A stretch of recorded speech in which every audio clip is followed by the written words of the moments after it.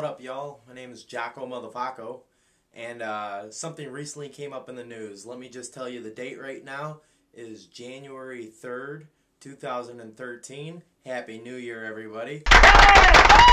Alright, time for the news. Illinois Senate President John Cullerton is passing, or is hoping to pass, a bill in Congress for the state of Illinois banning all semi-automatic firearms and modern weapons, basically anything that's not a musket or a flintlock revolver or something like that. Basically, if it can fire, if you can pull the hammer back and you can shoot, and then every time you squeeze the trigger, a bullet comes out, that's an automatic weapon. That's a semi-automatic weapon. Semi-automatic, pull the hammer back, every time you squeeze the trigger, it shoots. Automatic weapon, every time you squeeze the trigger once, bullets keep going out until your magazine or your clip is empty. Okay, here's what he's passing. He's passing a bill that says no automatic firearms, no clips or magazines that hold more than 10 rounds. That's no clips or magazines that hold more than 10 bullets. There's going to be no grandfather law.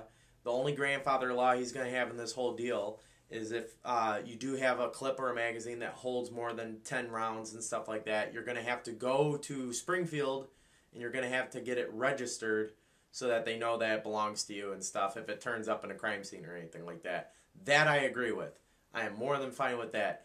Smaller rounds of ammunition per magazine or clip, fine. That's a good idea. But you're going to have to turn in to law enforcement, which you're probably going to have to drive all the way to Springfield and take a day off of work to do it, because they're not going to show up to your house and collect it unless you're already in trouble.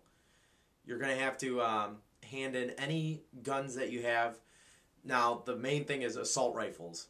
If you have assault rifles, ooh, that's bad, because of the shootings in Aurora, Colorado at the movie theater with that Holmes guy. And then just recently you had Sandy Hook, Connecticut, kid with Asperger's disease, like a social recluse and stuff like that. He shot his mother, and then he shot 27 other people, or 27 people in total, including himself. So, yes, you know, as much as I hate to say it and stuff like that, because I am a gun nut and stuff like that, they're going after assault rifles. That's fine. Assault rifles, yes. They're also going after regular rifles, you know, like the kind you would go deer hunting with. You know what I mean? Hunting is not a dead sport. It's survival skills. Say the economy collapses or whatever and stuff like that. But I'm ranting. So assault rifles, that's the big topic. They're going after that. Next to assault rifles, they're also going after any semi-automatic weapons. That includes pistols, okay? This is my 9mm Taurus PT99. And it's semi-automatic, okay? They're going after pistols. I take my pistol to the gun range and I shoot some targets, you know what I mean? I do it, I'm supervised, there's somebody there watching me who owns the property and who's also a law enforcement officer for Toluca, Illinois, you know what I mean? So the deal is no semi-automatic weapons. You would think that only counts for like large guns and stuff, but no, that also counts for pistols as well.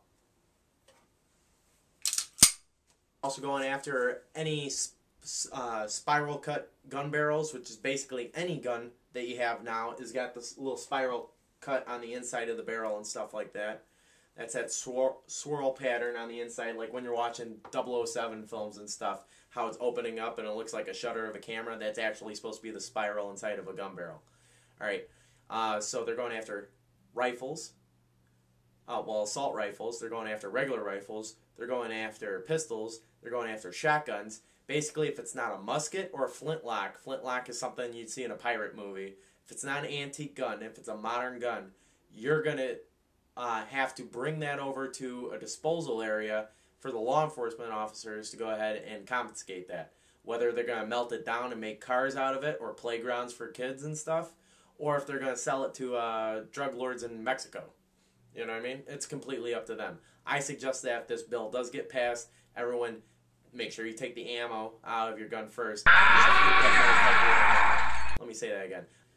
I suggest to everybody, if this bill does get passed, take the bullets out first, take the ammo out, take a sledgehammer and your gun, and just whack your gun until it's completely unoperable. You can't use it at all and stuff. But just take a sledgehammer and just beat your guns to death. That way, you know that they're not taking your gun and selling it to another country or to somebody who shouldn't have your gun. You're obviously responsible with your own firearm. You've had it all this time and stuff like that. They're going to take it. They're not going to pay you for it. And by the way, I don't know if you know this, ammunition and weapons in the United States of America cost a lot of money.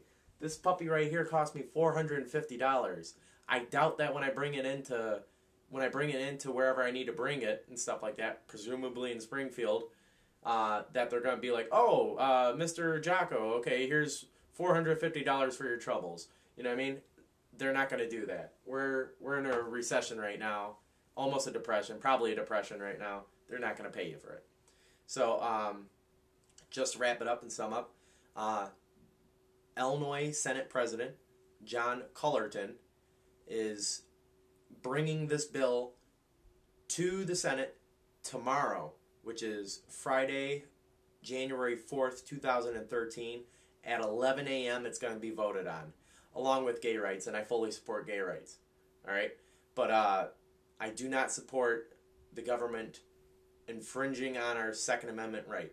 Even though this is a state law and not a federal law, and state laws do outrank federal laws, like if Maryland said no more cheeseburgers, and the federal government's like, hey, cheeseburgers are okay, you still can't have a cheeseburger in Maryland because they outrank them. Basically, when it comes to saying no to stuff. When it says yes to stuff, like, oh yeah, you can totally gamble and prostitution's legal and stuff, that's a different matter. But when it comes to saying no to things, the state comes before the federal.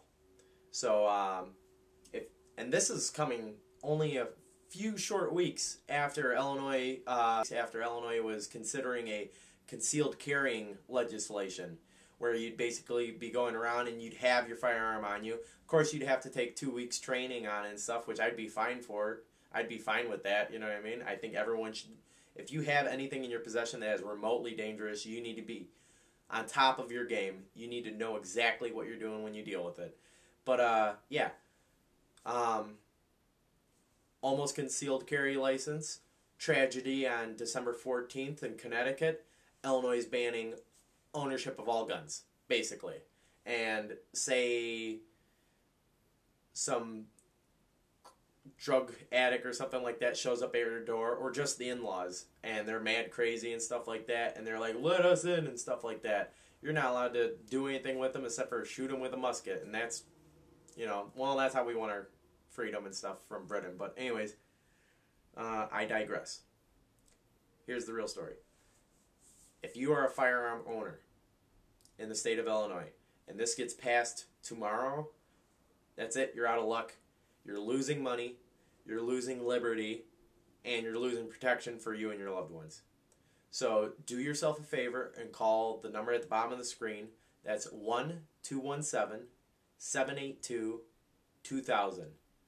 That is the number for Illinois Senate President John Cullerton. Call him up, annoy the crap out of him. Don't be rude about it.